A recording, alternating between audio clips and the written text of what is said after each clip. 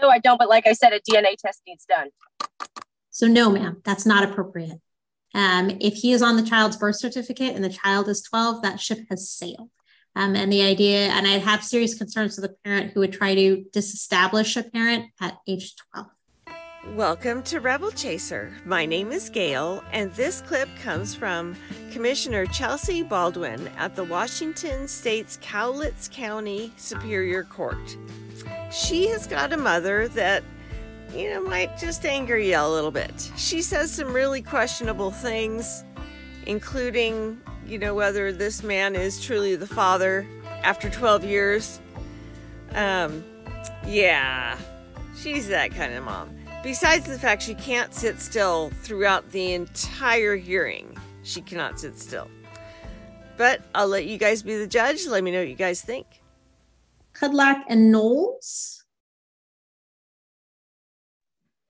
All right. And I've got you there, sir. I see you there, ma'am. Thank you for being present. Give me just one moment to get that file up.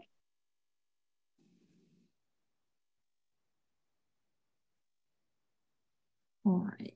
I did have an opportunity to read the things that both of you submitted. Thank you. I appreciate that both of you submitted paperwork for the court to review today. That's appreciated, along with some of the sort of historical documents associated with this child. So I appreciate that. Before we get too far in depth, is it Kudlak? How do you say your name, sir? Kudlacek. Kudlacek. Okay. Sir, where do you reside? Kelso, Washington, out in Lexington. Okay. And then I have you, Ms. Knowles. Where do you reside? Longview, Washington. Okay.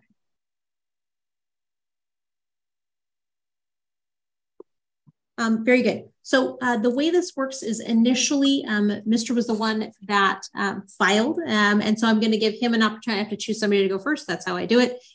So, sir, I'm going to give you the opportunity to explain what you want and why I do, and based on the materials that you filed. And then, ma'am, I'll turn the time to you to have the same opportunity. So go ahead, sir. I'm just trying to make it to where I'm trying to put her in school and I'm trying to do stuff with her, and I don't want her mom to just come up and try to take her. And because she's, she's worried about that. So, and she's really stressed out about it. And so I'm just trying to keep her safe and trying to keep her to where she can, know that she's safe and where she's staying. Okay. Anything else? No, ma'am. All right. Go ahead, ma'am. Okay. Well, first of all, 8 years ago, like the paper that I did in the response, ASA was granted to me because Chris was MIA. There were stipulations that he was supposed to do and never did them.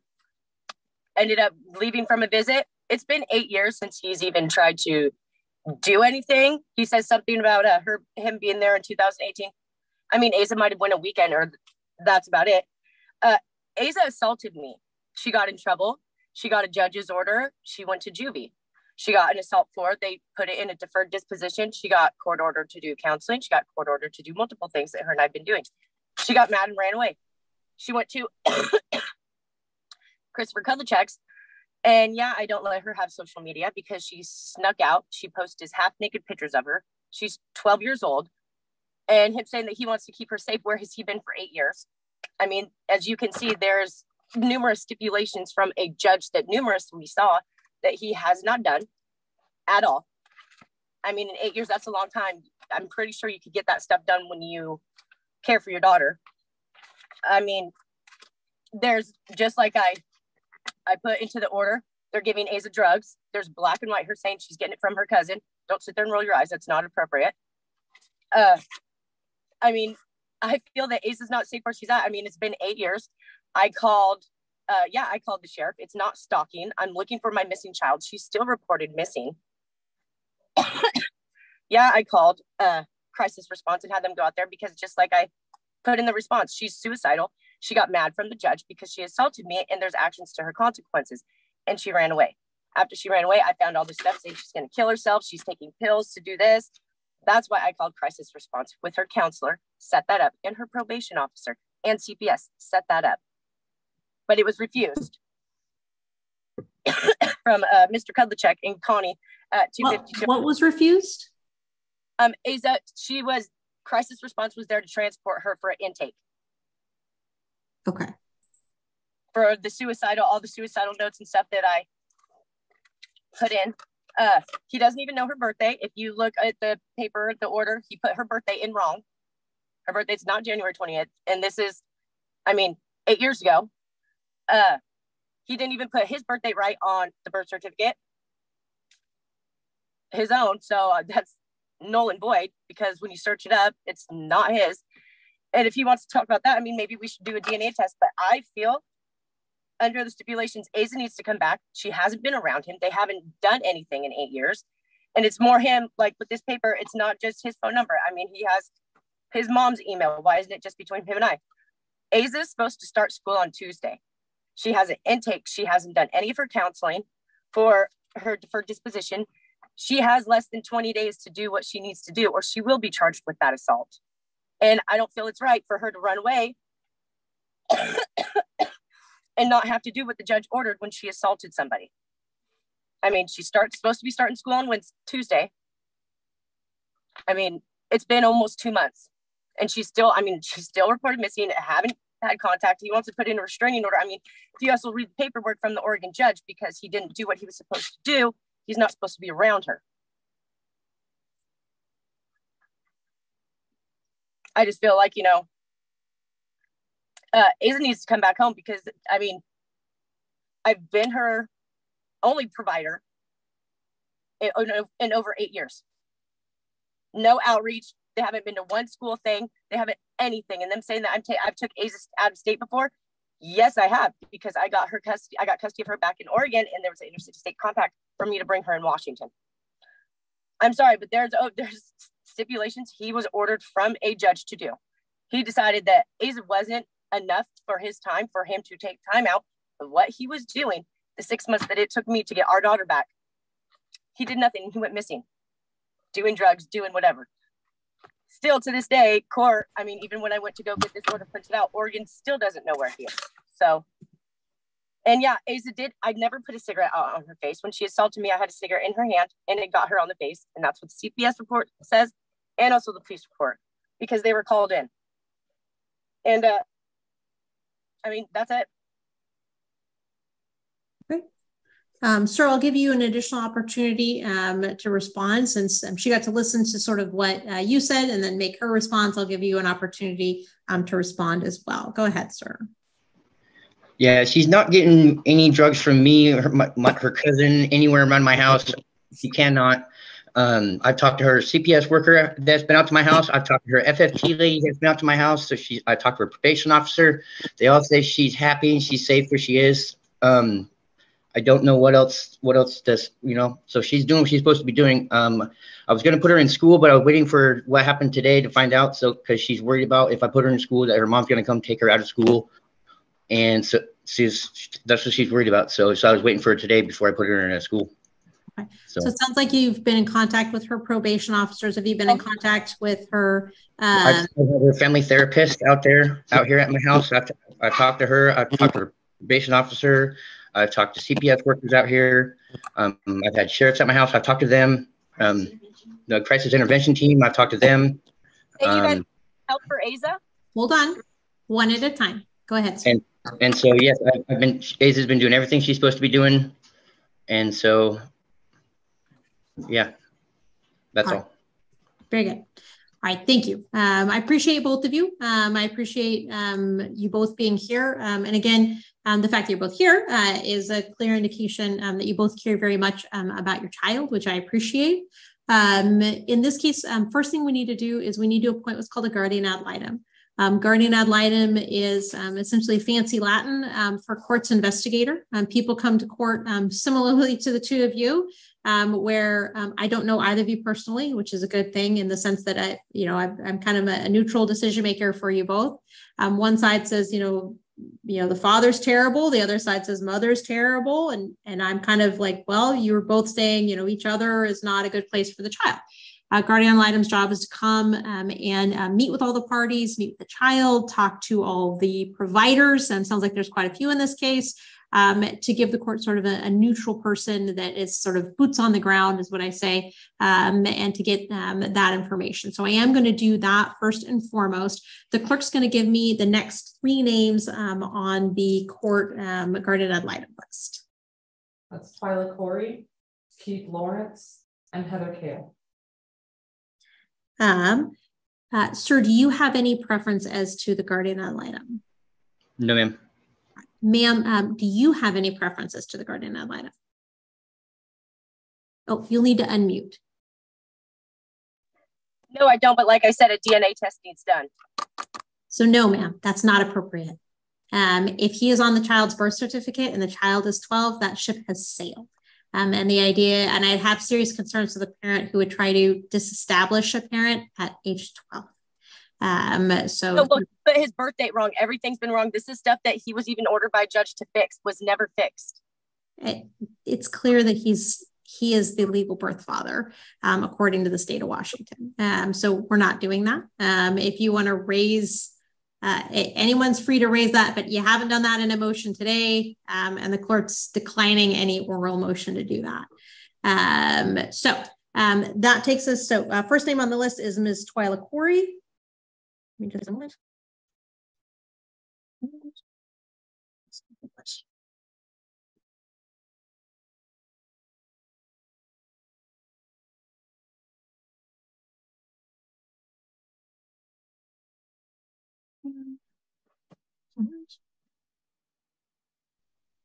And what I'm doing is I'm just filling out the guardian ad litem order, just so you both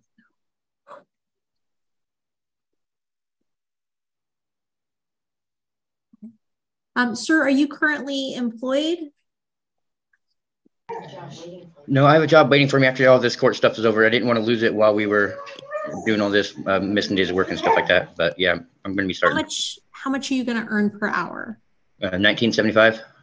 Okay. Ma'am, are you currently employed? No. Okay.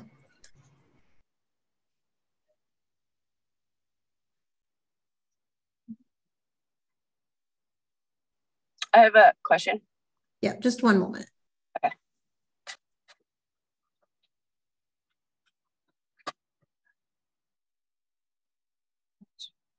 So what I have done is I filled out what's called an order appointing the guardian ad litem. I'm appointing Twyla Corey. She's going to investigate all issues regarding establishing a parenting plan for this child. I'm also asking her to look at domestic violence issues, mental health issues, and substance issues as to all of the parties, including the child. I'm going to make her report due in early January with a review of her report January 25th of 2024. So I know that sounds like it's a long way away, but we give our guardian ad litems at least 120 days, and then usually plus a little bit more time to be able to talk to all the parties. She'll have to get releases signed, and please be quick on signing any releases. I'll get to you, ma'am, I promise. As you go along, to make sure that you're not delaying the report. I'm sure you both would like to have the report issued in a timely manner. Obviously, she can do it sooner, but that is the sort of the deadline that the court establishes to get a report. I put both of your phone numbers as I have them in the court file in for you to be able, for the guardian ad litem to contact you. But I encourage you both to contact the clerk's office once this hearing is done to obtain Ms. Corey's number and reach out to her directly. Let her know that an order has been entered and give her your information.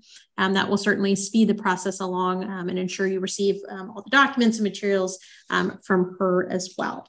Ma'am, you had a question. Go ahead. Yeah, so I'm concerned about with her being placed there, like what I submitted. She openly admits that she's getting drugs there at 12 years old. So, I mean, that kind of needs to be taken care of or addressed, because it's herself messaging people saying she's getting drugs where she's at right now. She needs to be home. All right. So I haven't gotten to where the child's going to be placed yet, so I am going to do that next. So at this time, what I'm going to do, obviously there are concerns. There are concerns both ways. Both parties raised some pretty significant concerns for the child. There's some historic concerns, although I do recognize that those concerns are 7 to 8 years in the past, which is quite a bit of time in the concept of a child's life. You both raise current concerns as well. So obviously there's a long history of concern. At this point, I have child assaulting mom. That's not a good sign. It sounds like child has some mental health struggles. Again, I want to make sure that that gets addressed. She does, sounds like both parents are aware of probation and the diversion program, which I appreciate. Seems like both parents have been pretty cognizant of that and working through that process. So that's good that you're both up to date on that. At this point, though, considering the child's assaultive nature on mom and considering sort of the needs of the child, again, this is a temporary order. It is not a final order. I am going to place child with father at this point. Father is going to be obligated. Your Oregon order dismisses that case, meaning it does not exist. No, when I am talking, you are not talking. I reviewed that file. Your Oregon order dismisses that case. It does not establish a parenting plan. I appreciate that you completed the things that the court obligated you to do 7 years ago or whenever that case started, which would have been further back. But at this point, we're dealing with essentially a tween, and before you were dealing with a young grade school child. A lot has happened between then and now. So my order is a temporary one. It is not a final one. This is what we're going to do as a Band-Aid until we get to the next step and have a complete guardian ad litem investigation, which is what I am ordering. You both will have the opportunity to talk to the guardian ad litem, and you'll both have the opportunity to present your case at trial. So father is going to be primary. Father is going to establish the child in school in Kelso. So child will need to attend Kelso schools. Father's going to need to work with probation and the diversion program on whatever she needs to do to be able to complete the diversion program and work through that process. You need to be good about allowing and informing mother of that process as well. So that means that you can't just cut mother out and act like she doesn't exist. You're going to have to provide her information on that you're essentially complying with diversion. Similarly, you're going to need to establish the child, if she's not already, with a mental health provider or to continue her mental health services. So you'll need to do that as well. With the mental health services, again, you need to provide mother with notification of appointments and those types of things so that mother knows and is aware that that process is continuing along and that you're compliant. Does that make sense, sir? He wasn't compliant. Judge? No. And we're going to find that out, aren't we? So everybody is definitely under the microscope at this point, meaning that guardian ad litem is going to be checking up on you. The court has a review date. If people aren't compliant, when we come back on review, it doesn't mean that custody is going to stay how it is right now. The court can 100% change custody. And if you're not compliant, the court will. I need parents who can be on target for their kids and put their kids first. And that means getting them in school, making sure they're there every day, all day, making sure that they're compliant with mental health. Ma'am, I've given you an opportunity to speak. If you keep interrupting, I'm going to have to remove you, and I don't want to do that. So you're going to have to make sure that she's child's compliant with probation and the diversion program and provide proof of that compliance. Do you understand, sir? Yes, ma'am. Okay. I'm also going to order that both of you obtain a program called Our Family Wizard. If you Google it, Our Family Wizard, you'll be able to find it online. It's an app that you can enroll in or download to your phone. It's a de minimis cost to you both, but it allows you to communicate with each other through essentially a portal. Well, that'll be your choice, ma'am. Sir, whether or not she complies, I expect you to comply. So you'll need to download Our Family Wizard. You're each going to pay your own fee for that service. And then provide your own fee for that service. And then that's how you'll provide mother with information. So you can use that to download documents and send those to her appointment notifications and those types of things.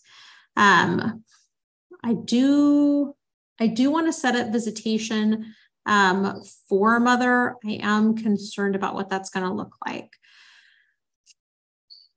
Here's what I'm going to do. I am going to set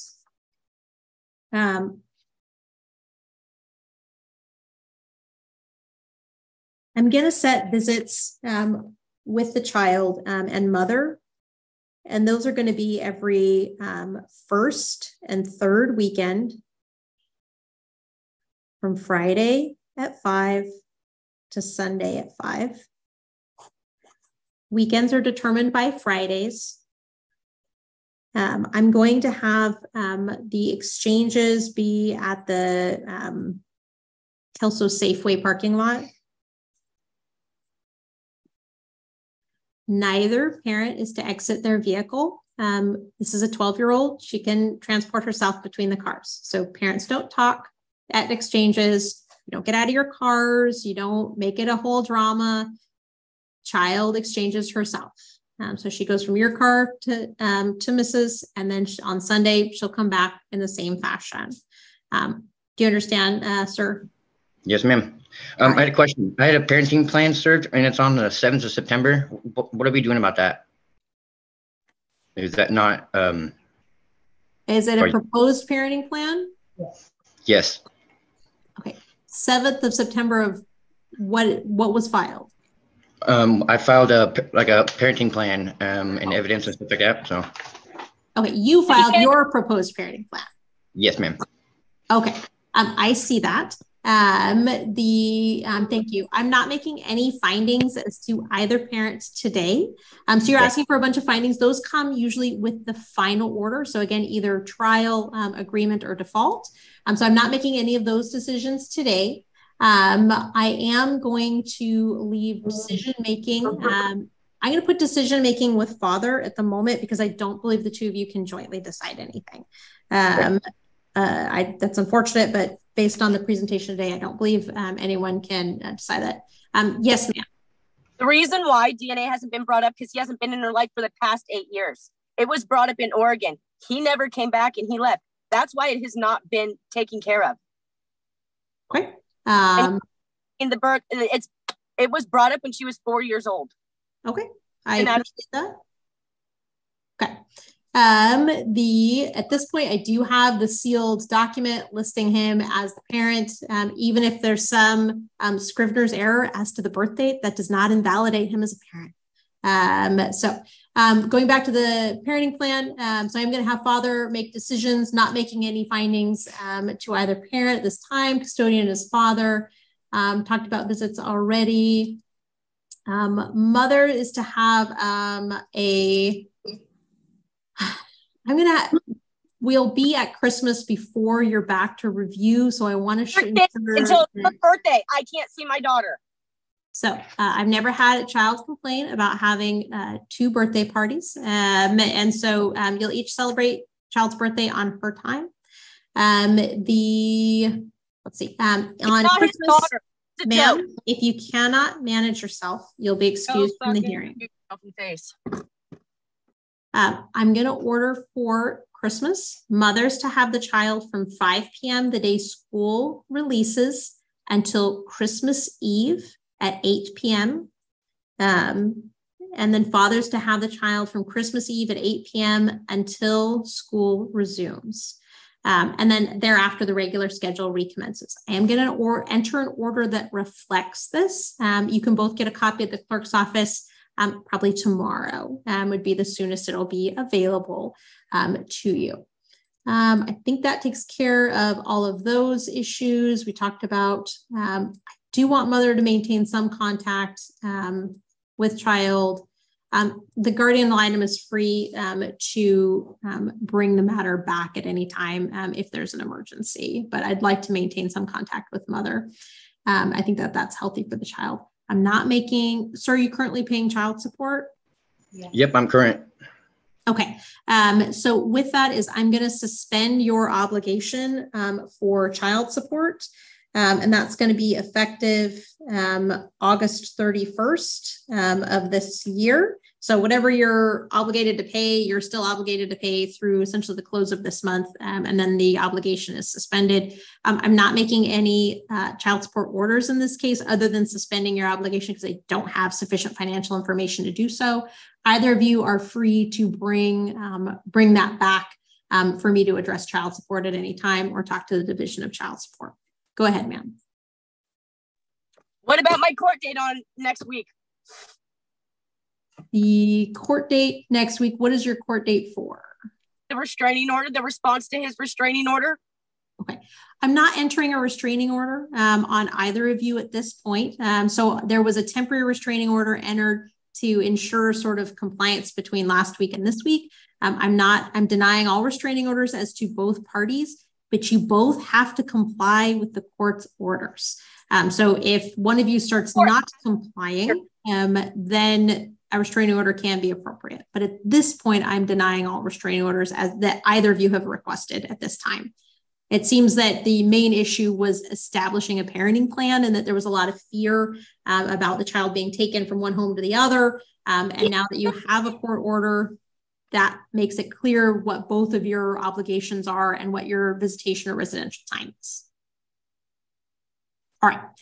So you should be able to get a copy of those orders. Again, tomorrow is a good time to get those. Ma'am, go ahead. So these people have not been in her life or anything for 8 years, and you're just saying. Heard you. Okay. The child is assaulting you and having mental health problems. It seems that the child may need a trouble at change school at for this point. doing sexual. Okay.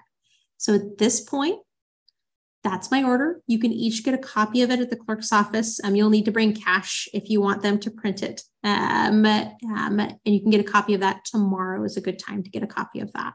All right. That's it for today on this matter. All right. So I can put her in school. I don't got to worry about her coming and taking her from school or anything like that, or? Correct. You can and should enroll her in school. Please go to Kelso Public Schools and do that today or wherever you reside. The court is going to note for the record that Ms. Knowles was incredibly inappropriate, that she swore and was not able to manage herself appropriately during this process. So her behavior is certainly going to be noted for the court, and you can also let the guardian ad litem know to look at the clerk's minutes. Is the first noted like, so it's like tomorrow, is she supposed to go see her at 5 or like, or do I go get that paperwork and then it'll be on that paperwork? It'll be on the paperwork. The way you determine what weekend it is by looking at a calendar. So I tell people, look at a calendar like the kind that has the boxes on the bottom and like the puppies and the kitties up top. When you look at that kind of a calendar, look at the Fridays. It's as determined by Fridays. And then in this case, look for the first and third Fridays. This upcoming weekend won't be a first or third Friday. Okay, thank you, ma'am. I appreciate it. Right. Thank you. Best of luck, sir. She just had to get that last little dig in at the end, that last little sentence. I think she called her an F&B. That's what I heard. If you guys heard something different, let me know what you heard. And I don't think she's going to be winning any Mother of the Year awards. And then I'm thinking, you know, if your daughter attacked you so badly that you had to call the police, and now she's got all these things that she's got to do, don't you think maybe a timeout and some time away is good? You know, maybe you shouldn't be that close right now. Just a thought. So anyway, let me know what you guys think, and thank you so very much for watching. I'll see you next time.